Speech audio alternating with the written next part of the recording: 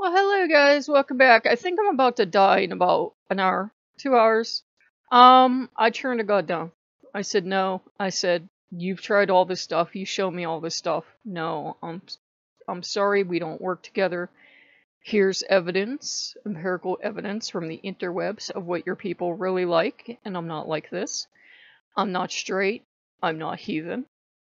I really like that game where we go to the gentleman's club. I'm like, I'm not one of yours.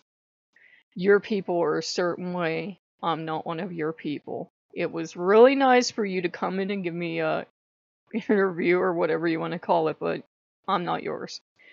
So Odin is not too pleased with me, but I think he accepts it for what it is. I said if there's one god that I resemble, it's Dionysus.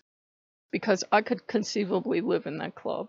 And it wouldn't just be to look at the females, it would be to soak up the atmosphere and to eat and drink and be merry. And who the hell does this sound like? This sounds like Dionysus. And the thing is,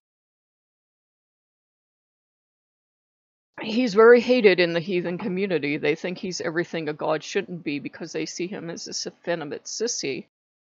Which means they haven't really studied him, but, you know, more Dionysus and call girls for me.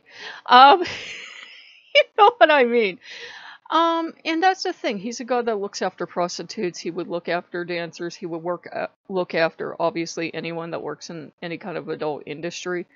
That's a god I can relate to because he has sympathy for people that are open about their sexuality, whatever it is, and he will protect and love and nurture those people. He doesn't judge people for things like that.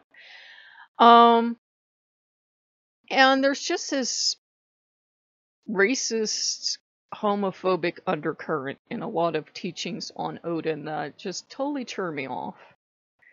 Where teachings of Dionysus are, you haven't done anything until you've seen my Tumblr, and you see the Tumblr and you're like, I didn't know the human body could do that. Wow! Learning! And Dionysus in the back really pleased. And, you know, I think that's what it is. Sometimes we have to tell God no because Odin's never going to be a friend of the gay community. He can do all he wants, but I'm never going to trust him. He can do... I know I said I trust him, I mean, like, I trust him not to kill me or anything, but I'm never going to trust him to have my back like Dionysus would. And he's never going to be, even though he was asking for very random strange shit on his Pinterest and being very warm and sweet, I can't see him that way, and I'm not comfortable seeing him that way. I'm like, I'm sorry, but no. And I felt Loki has backed off. And Loki's been backed off for a week or so, and sometimes he does this. You can feel he's still present, but he's backed off to see what decision I make. And I know he's not happy that I didn't choose his brother over Dionysus. It wasn't so much I had to choose one or the other, but I could definitely tell that it's not like they hate each other, but they're both highly territorial gods. They're both very ecstatic gods. But Dionysus is the fun one. Let's admit it. Dionysus is the fun one. He does not have anything to worry about other than, you know, being the god of the theater and all these other duties he has, but he's not into a lot of the stuff that Odin is into that doesn't interest me. So, it makes sense, and I even asked, guys, I said, who is coming forward? Just so you guys know, I have been working on my runes, I've been working my little tuchus off, and watching videos and everything. I said, please tell me who's coming forward, because I feel like I'm gonna snap in half, because first it feels like one, then it feels like the other. So, okay, now it hit itself. Here we go. Here we go. That is the card I got. That is Dionysus. I know Odin was trying to be like, oh, that's Odin. No, that's Dionysus. That's, you know, the cattle, the bull, the horned god. And it felt like, at first it felt like Odin was trying to do this very sad impression of a horned god. And I'm like, there's only one bull that I know of, and it's Dionysus. So it's definitely Dionysus coming forward, and that explains why I kept getting all these Freyr and Freya cards in this deck. And yet I'd go to work with them, and they'd seem like they didn't hate me, but they really didn't care about me either. It was, I hate to say that about our gods, but it was like,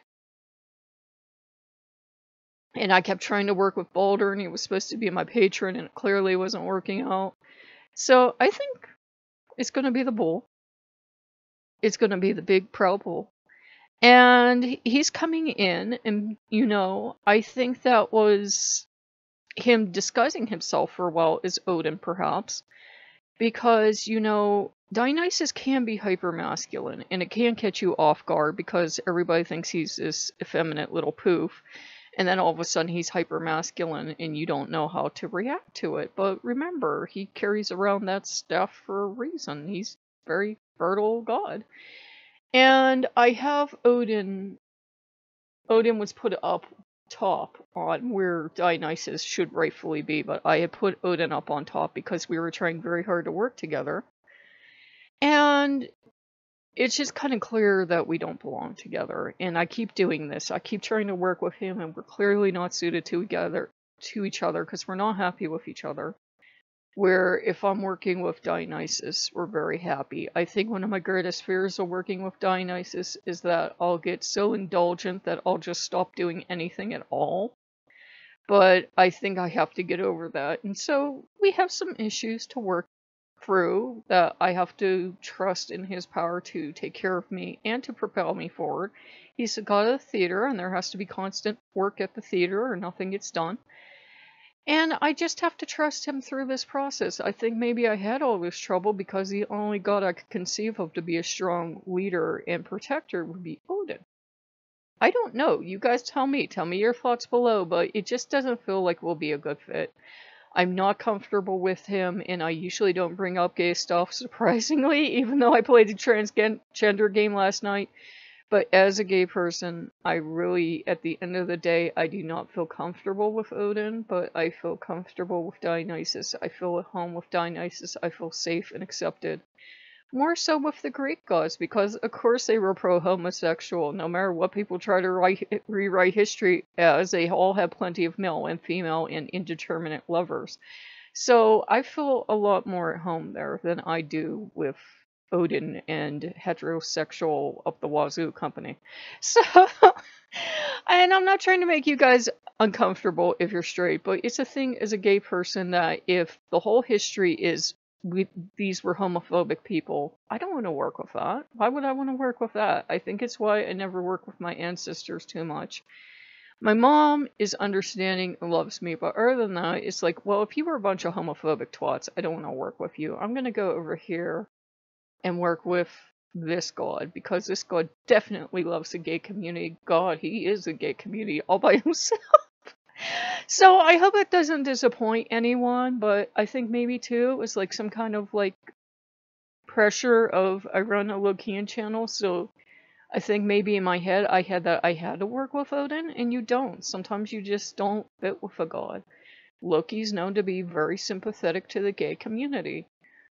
Odin, I don't know what Odin's problem is, but I kind of wish he'd stop coming around. But, and I don't mean to be disrespectful of the Allfather, it's just, we don't work. And you know when you're happy or unhappy with a god. So go ahead, feel free to tell me your thoughts below. If you guys like what you see, like, comment, subscribe, and I'll see you later. Bye-bye.